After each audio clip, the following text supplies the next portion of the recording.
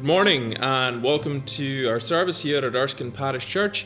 It's wonderful to have you tuning in and joining with us, and we're thankful that you're able to do so. And as always, we pray and hope for God's encouragement and help and strength as we look to Him and Him alone later on in His Word.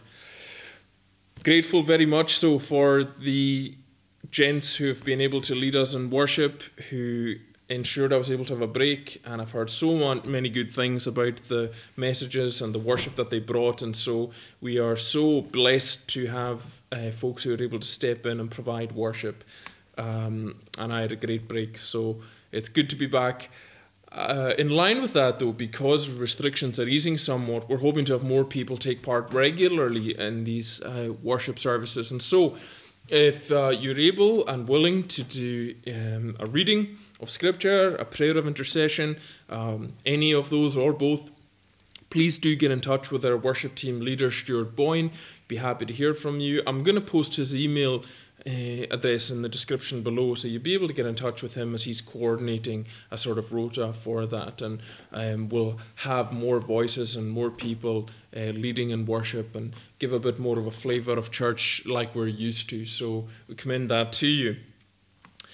Secondly, just to intimate that if since I've been away, if there's anyone who would like some pastoral care, or you would yourself, please do get in touch. My contact details are on our website as well as on our various social platforms if you would like some pastoral contact.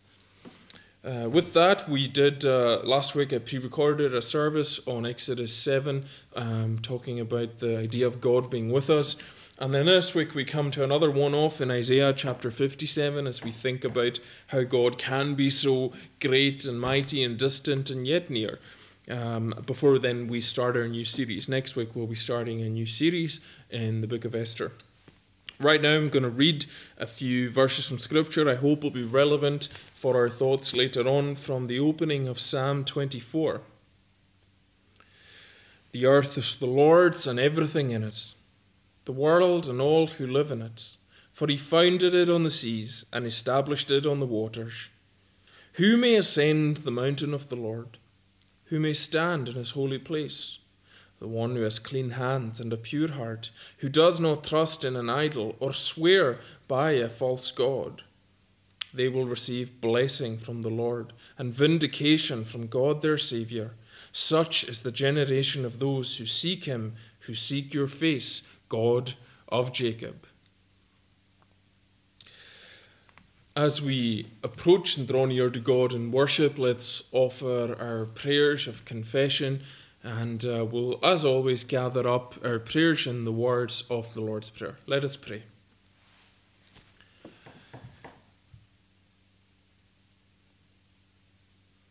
Almighty God, who dwells in unapproachable light, we are awestruck and humbled as the people of your creation to be able to call upon your name and come into your presence. We thank you, Lord, for the great privilege that is ours when we are able to do that at any time, in any place, wherever we find ourselves, whatever circumstances we find ourselves in, whatever trouble and turmoil surrounds us, whatever trouble and turmoil rages within our own hearts, we can call upon the Almighty God, the Holy One of Israel, who has disclosed Himself as an ever-present help in times of trouble, as a refuge and a strength to His people. We come, O Lord, knowing that our sin separates us. By very nature, we take part in actions day by day that would create distance between ourselves and the God who we were made to know and fellowship with.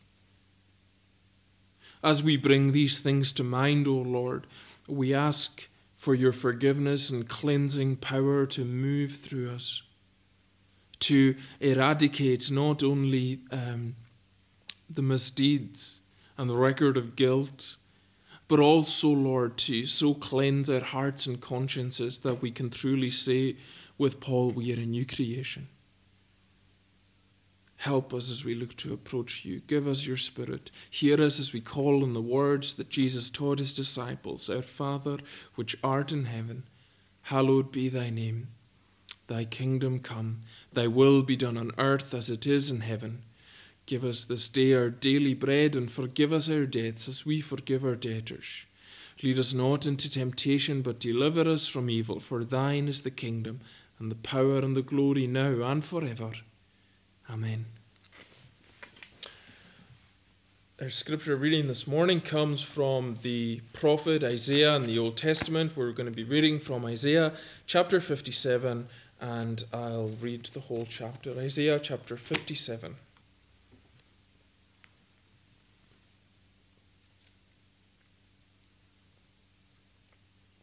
The righteous perish, and no one takes it to heart.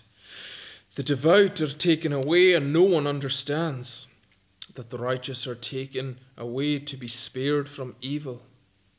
Those who walk uprightly enter into peace. They find rest as they lie in death. But you, come here, you children of sorcerers, you offspring of adulterers and prostitutes. Who are you mocking? At whom do you sneer and stick out your tongue? Are you not a brood of rebels, the offspring of liars? You burn with lust among the oaks and under every spreading tree.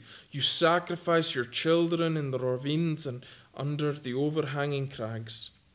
The idols among the smooth stones of the ravines are your portion. Indeed, they are your lot.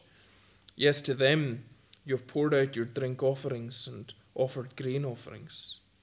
In view of all this, should I relent? You have made your bed on a high and lofty hill. There you went up to offer your sacrifices. Behind your doors and your doorposts you have put your pagan symbols. Forsaking me, you uncovered your bed, you climbed into it and opened wide.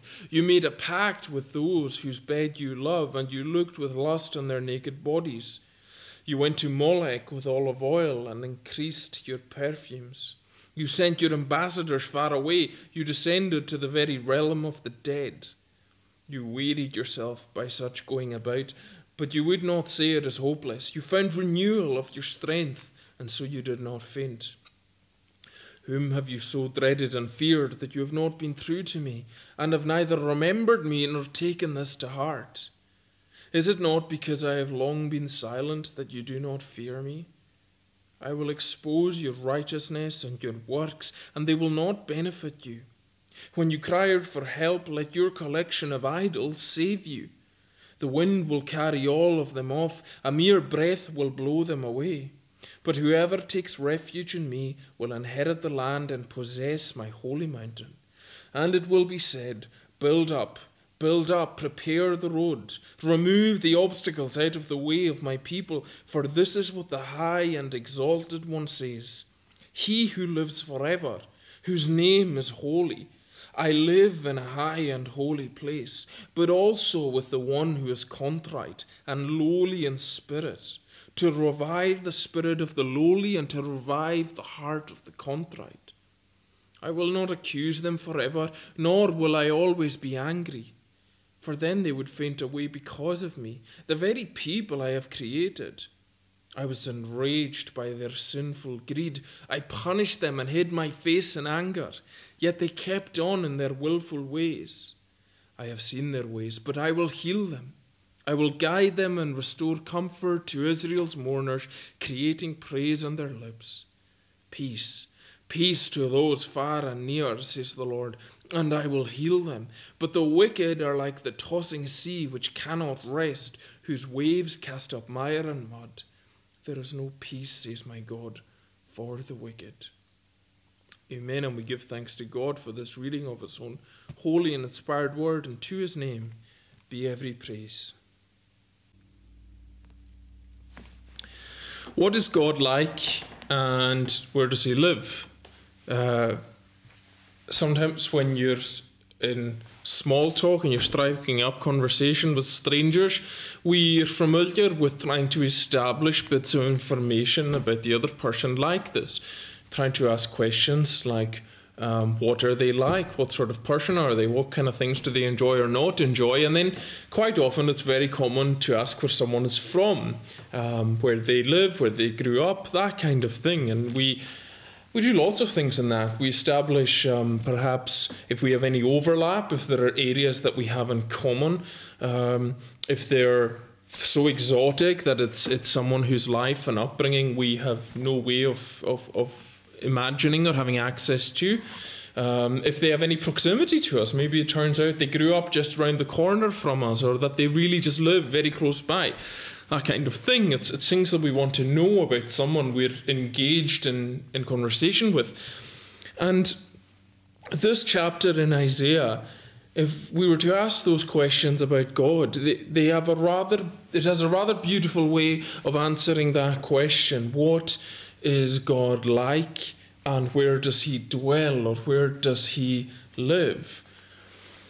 I was reading somewhat recently about some of the discoveries made during the life of Stephen Hawking. He was an extremely prominent and gifted physicist who brought different specialties and area of physics together. And one of the things that he really did was he helped us chart what are some of the biggest mysteries in the universe, particularly around the idea of black holes. And his work in black holes is really interesting. He helped us fine-tune the discovery that inside a black hole in space, that things collapse so much under the weight and the force of its own gravity that space and time become somewhat relative. You and I live in a world where space and time are more or less fixed and day to day, and there's not much we can do to change them. But within our universe, we've now discovered that there are places where that's a bit more fuzzy, the idea of space and time. And in some sense, all these discoveries about the universe and the cosmos, in some sense, they have been grasping at, whether it's called that or not, grasping at God, grasping at what is out there, what is the expanse of things, what is the real nature of things, what's the highest thing we can reach for. We continually do that as a civilization and as humanity. And it is, in a sense, grasping at God. And I think one of the saddest things about the testimony of the likes of someone like Stephen Hawking is that finally they would conclude, and he would conclude in one of his books, that there is no need for a creator God because the universe runs on the laws of science and physics. And as somebody who loves the Lord and studies scripture, it's just so baffling. It just shows you that man can be so close. They can be there discovering the relativity of black holes, and that time and space are starting to collapse into something that's even closer to eternity than what we know as time. And yet they can say, well, as the Psalms put it, the fool says in his heart, there is no God. And it just shows us the need to know God by his Spirit, to illuminate the knowledge of God in our own hearts.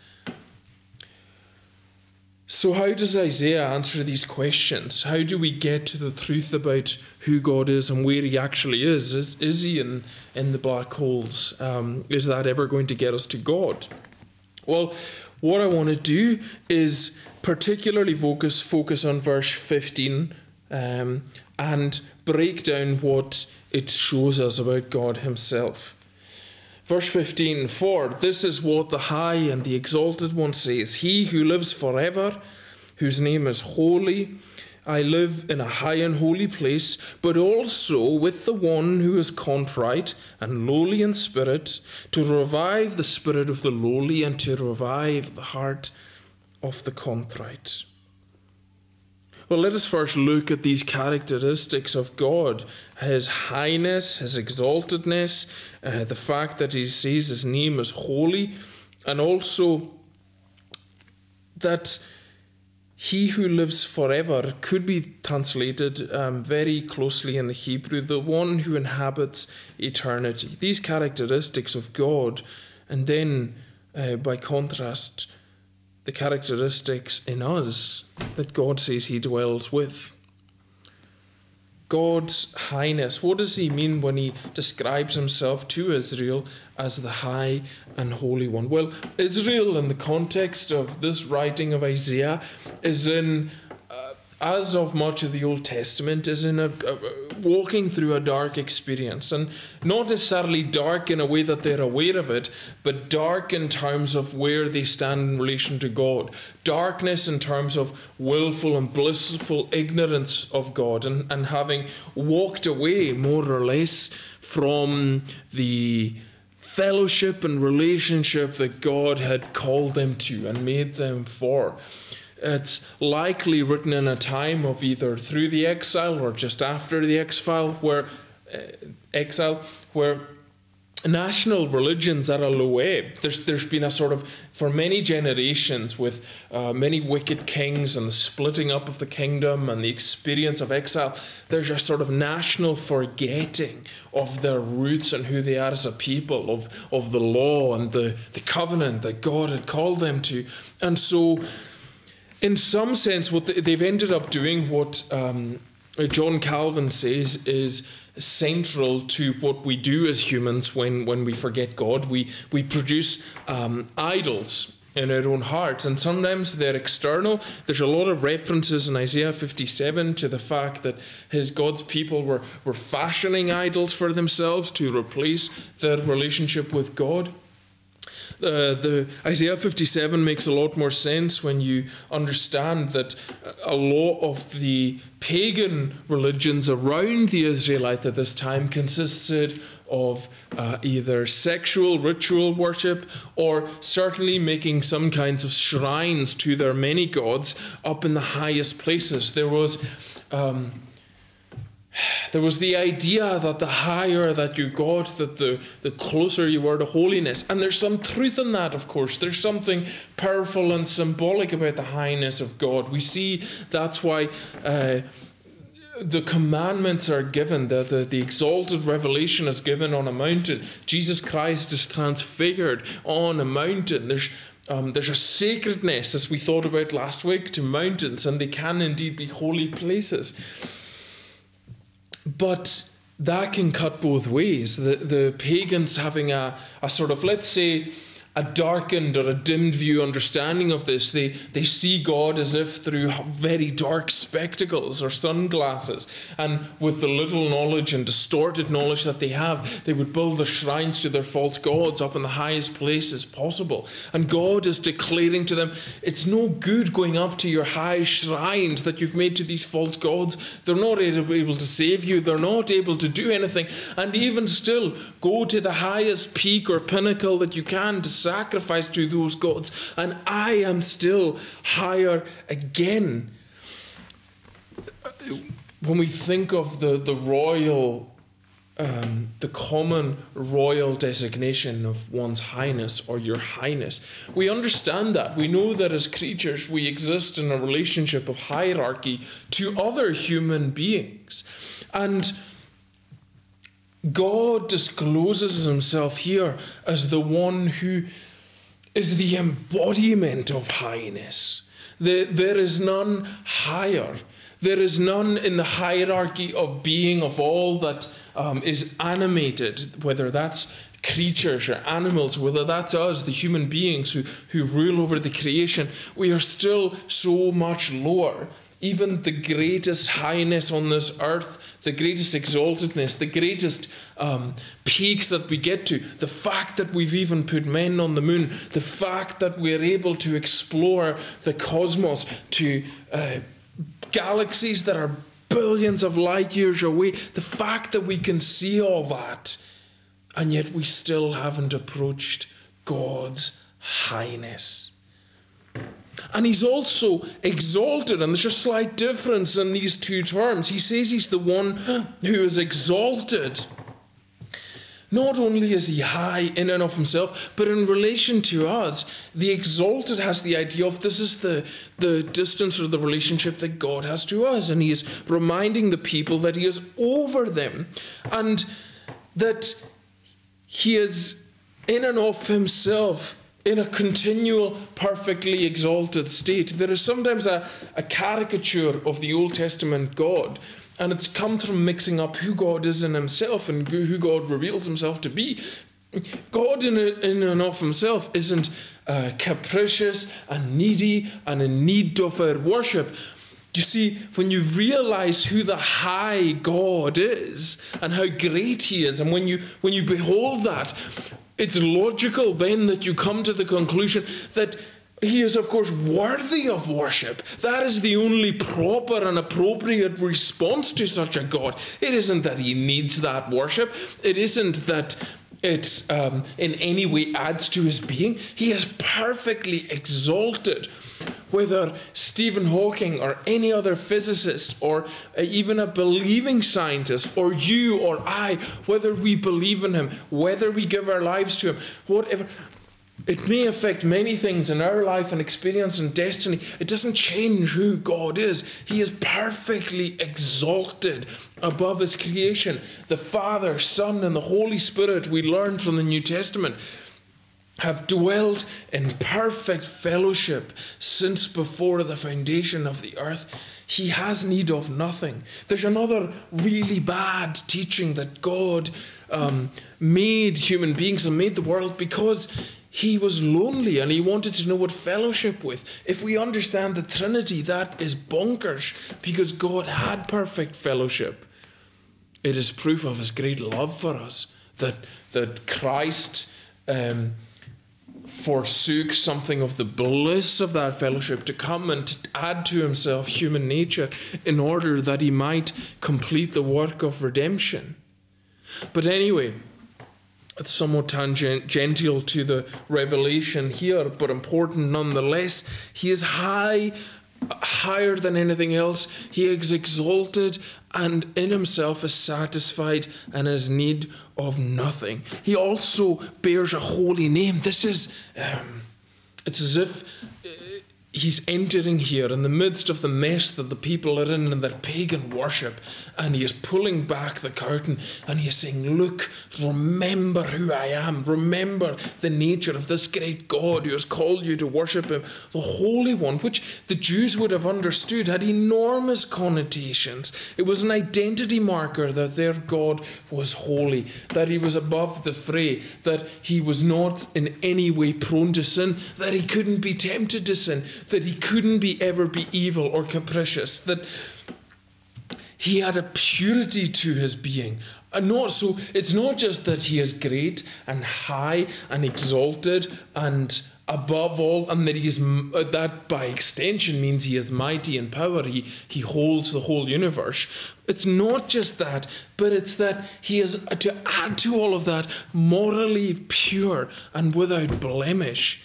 God is showing up, reminding them of his credentials, of who he is as God, and it's supposed to be intimidating. We're supposed to, as we approach God in worship, remember his holiness and by contrast our lack of it, and that is supposed to be awe-inspiring, that we are able to come into the presence of a perfectly holy God. And holiness is the idea of separateness. He is morally separate to anything we know or experience. And just again, this wonderful characteristic in verse 15, he who lives forever, or he who inhabits eternity, or he who dwells in eternity.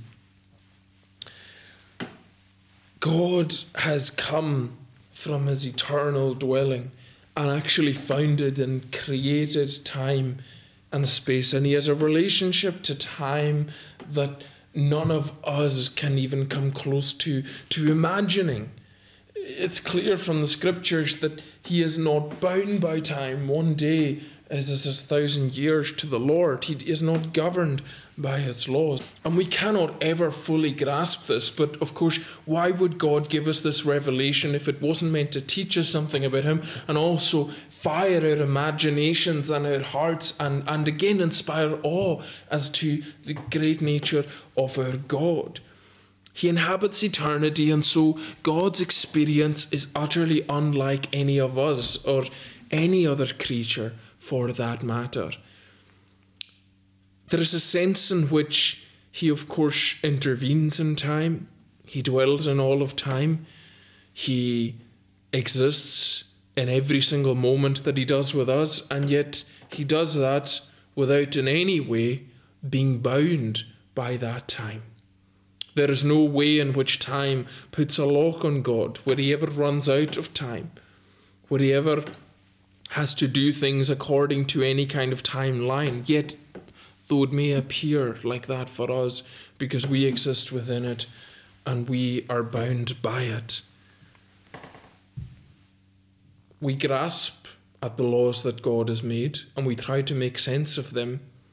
And in some sense, all our progress with understanding time and its relation to us, and even how relative it can be in different parts and ways of the universe, all of that is an infinitesimal piece of knowledge compared to the one who simultaneously dwells in our time and also in eternity. He is letting them know that he is fundamentally different from them because he dwells in eternity. That's, if you like, his throne, his exalted state is to be a God who is infinite. There is no finitude to him. He had no beginning, he will have no end. He was never young, he will never be old. It's so beautiful that he's given his people and us that revelation so that we can slow down and think about that. What a wonderful God we worship, even to be given and granted that knowledge. And so we learn that he's high and exalted and also holy and dwells. His home, in a sense, is in eternity. So what then possible link can there be if we get a picture of such a God and we conceive of him? What possible link can there be between such a God and the people of Israel, lost in their pagan worship, completely worshipping the wrong thing, grasping at the wrong thing, trying to find God on the mountaintops? What kind of link can there be between such a God and the people in 21st century Scotland today? What kind of link can there be between such a God and you and me? This is such a powerful piece of scripture because the link to that is almost too good to be true and almost too inconceivable to be possible, and yet it is. He lives in this high and holy place, but also with the one who is contrite and lowly in spirit. What does that mean? Literally, it's getting towards the idea of one who is broken. It's got the idea of someone who is smashed in lots of several pieces, who is so fragmented. And because of that fragmentation, because they themselves have been broken, it's left them a place where they know they are in exact opposite place in relation to God. They know they are not high and exalted. They are, as God says, lowly in spirit. It should have echoes for us as New Testament Christians with the Sermon on the Mount, when Jesus says, "Blessed are the weak and those who mourn, especially for they shall be comforted." It's talking primarily about those who they may have been going along with the pagan worship of the nations and the cultures around them. They may have been going their own way. They may have been walking on a path of death and darkness and destruction. But by God's goodness and grace, perhaps even from considering who God is and his greatness, that has in a sense done its work. It has broken them. They have seen that he is a high and a great and a holy God, and they are unworthy of the least of his mercies. They have seen that he would be justified in being enraged at them eternally for the fact that they've committed treason to the greatest high royal ruler in all the universe, who they were made to worship. And it's a pattern we see in the Old and the New Testament. If you look at the pattern of the chapter, there's the sin and the waywardness, and then there's God breaking in to reveal who he is, and then he's saying that actually affects people to realize who they are in light of him, but it produces the exact effect he was looking for. There's a paradox in Christianity, in knowing God, that it's the very people who say, God couldn't possibly love me. I couldn't know him. I am too broken. I am too weak. I am too damaged. My past is too checkered. Or perhaps the condition of my heart is so low just now. The condition of my faith is so small. The thoughts that cloud my mind are so dark and difficult. The amount of despair I feel, the amount to which I feel like giving up, all of that disqualifies me from the love of God. And this passage is here to remind us that the God of heaven calls to us and says, you are exactly who I am looking for. Those who have perhaps been broken in by life's experiences, by illness, by suffering, by loss, by bereavement, by the cruelty of living in the world in which we do, by the often rampant and injustice and fairness that can happen, whether it's in our workplaces, in our own families, or further afield. By the tiredness and weariness that can set in from life's experiences, sometimes one tragedy following another with no let up, and it leaves us broken. And here's what God says to us through this passage. It is you, as you find yourself in that condition, aware of your unworthiness of God's love or help, that is the meeting point. You see, God has two addresses. He does dwell in eternity, and he inhabits the loftiest possible, conceivable dwelling. But he also dwells with us. And he especially dwells with those who are broken. God, the Psalms assure us, is near to the brokenhearted. Perhaps he is never nearer than when we are broken. You see, because he's attracted to it. God is attracted and drawn to repentant sinners. People who know they haven't got it all together. People who know they're not righteous, they're not good enough, they cannot make their own way to God. You see the contrast. The people in the earlier part of the chapter are running along the brooks and up the hills to try and make their own shrines and make their own way to God, like every system and philosophy and false religion has ever done. And God is saying, if you will stop all of that, if you will just realize and acknowledge your brokenness, that is how you will make your way to God. It doesn't feel right. It doesn't feel natural. It's contrary to all our instincts. But God would call us this morning, if that's where we find ourselves, trying to patch up and cover over the brokenness within us, hoping we can present ourselves to God. God would say to you, I can see through it all. Would you take all that down away, take the masks off and come before me in prayer and be real and acknowledge your need of me, because that is what I am most attracted to. He dwells in unimaginable, unconceivable light and highness and holiness, but he also dwells with those who are contrite or broken and those who are lonely. Professor Donald MacLeod says this passage is about those who have been led through the terrible journey into self-discovery. Through the terrible journey into self-discovery. Sometimes we don't need to look to the worst news stories and the horror that goes on around us in the world. Sometimes, for some of us, if we're honest, we are deep, complex beings that the most frightening thing we can be sometimes told to do is to look into ourselves and into our own hearts. There is all manner of evil and impurity in there. And there's a tendency for us to try to avoid doing that. And God is saying, if you want to know me, if you want to know blessing, that is what you need to do. But I won't leave you there. He does that.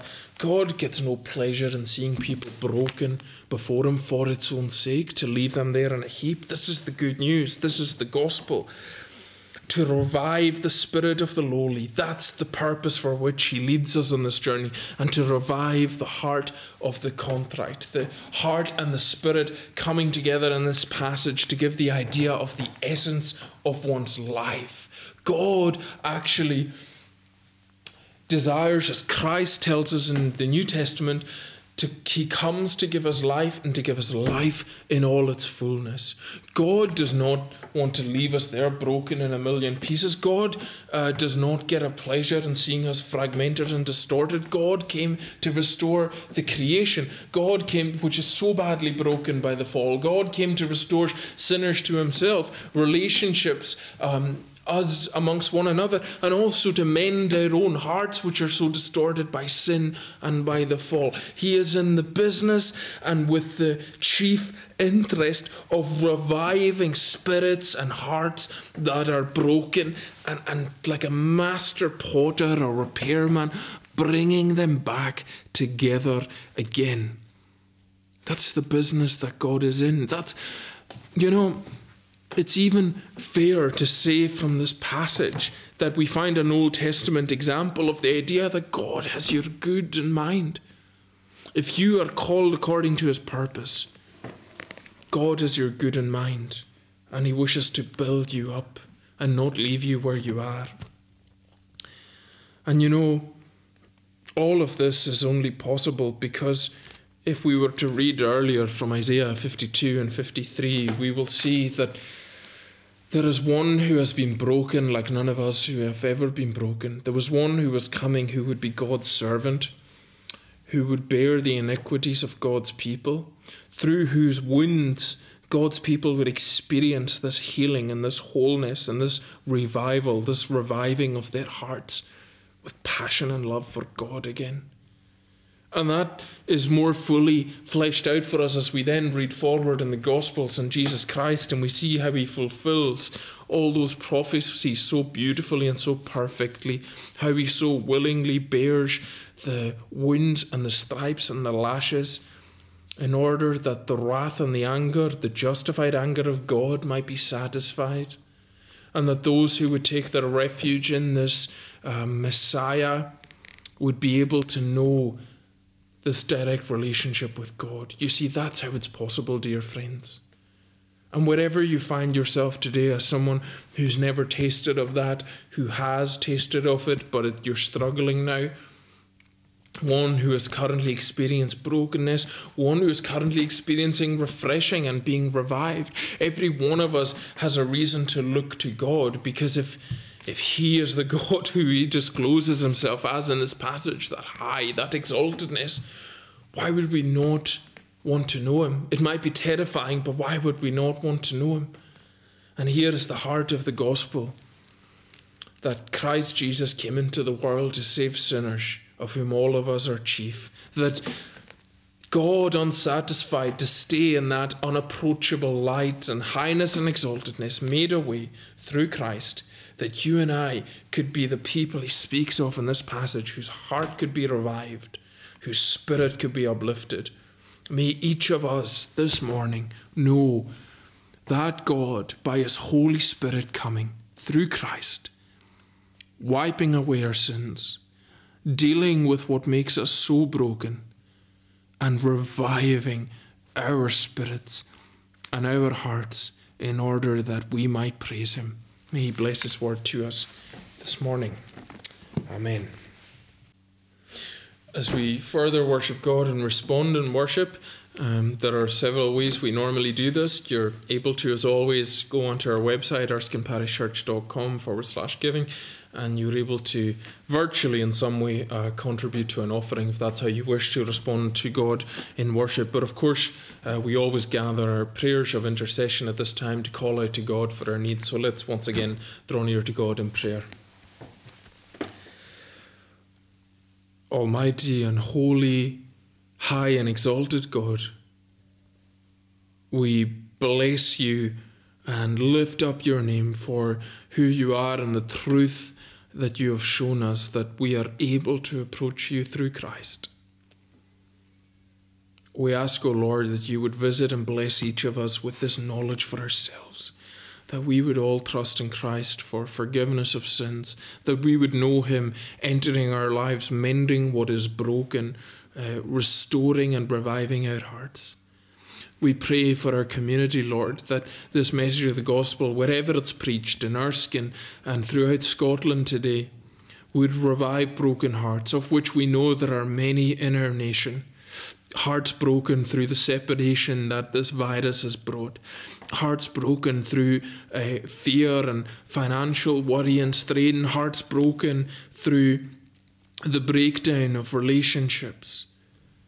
God, there is not one of us who can say that we have no need of you, truly have no need of you. And so we ask you, Lord, to minister to those who find themselves in brokenness, who find themselves in unhealth, who find themselves at the mercy of payday lenders.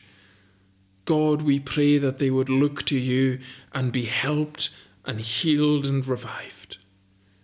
We pray, Lord, for justice to prevail in our land, that those who oppress the poor, that those who take advantage, that those who look to malign the vulnerable in their care, that they would be brought to justice, that the scales would be brought before them, that you would hear the cry of the oppressed, whether that is victims of any kind of physical, mental, emotional or sexual abuse, which we continually read is rampant, both hidden and unhidden, that the cries would rise to the ears of God Almighty and you would intervene and bring justice on their behalf. We pray, O Lord, you would continue to bless and protect all our healthcare workers and those who sacrificially put themselves in harm's way, and we thank you for them. We pray that you would continue to help our governing leaders and authorities through this crisis and give them wisdom from on high. We pray for the good news of leading vaccine, which has been trialled and developed in our own shores in the United Kingdom, that this endeavour would be blessed by you and would continue to be fruitful, that many lives may be saved, that even down to the great difficulties of the virus being curtailed, we pray that you go ahead of us. You would continue to help us to be your church in the week that lies ahead, to love and connect and serve with one another in whatever ways are possible, and to look to you, the High and Holy One, to guide our lives. In Jesus' name we pray. And now may the blessing of God Almighty, Father, Son, and Holy Spirit rest on you and remain with you both this day and forevermore. Amen.